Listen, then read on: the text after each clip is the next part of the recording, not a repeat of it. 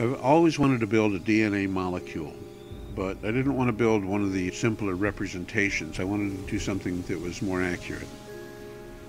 So I had to do a lot of research first. I did some experimenting around with some cork. The base pairs were going to be easy,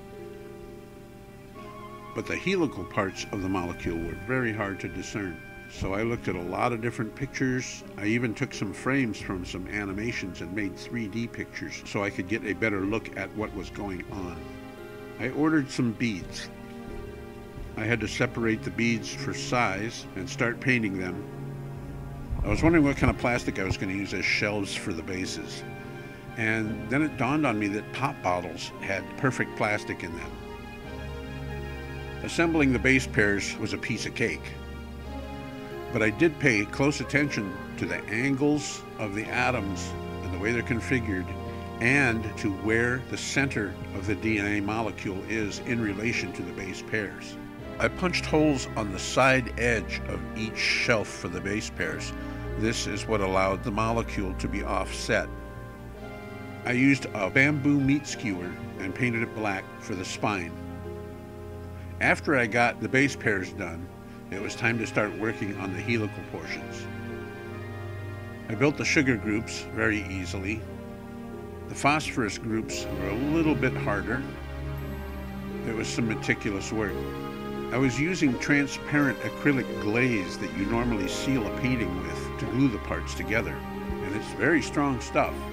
I built the parts on some plastics that were at least a little resistant to acrylic paint, but it still was a hard time getting them separated. I even had to trim some puddles away from some of the parts. When it got time to put the phosphorus and sugars together, I had to use hot glue because the acrylic sealer was too liquidy and takes too long to dry. The groups run in opposite directions on each side of the molecule.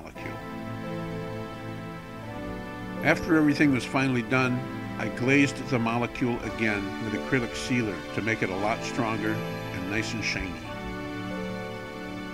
And here's the finished product. I think it's a lot nicer than the simple representations. It took a lot of work, but it was worth it.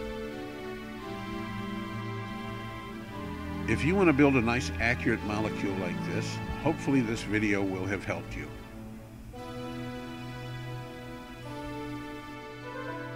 If you would like to see more of my model projects, please visit my website at the link provided. I also write stories and music, and dramatize the stories, and do short films, and lots of other things. Please come and visit me, and like this video. And thank you very much for watching.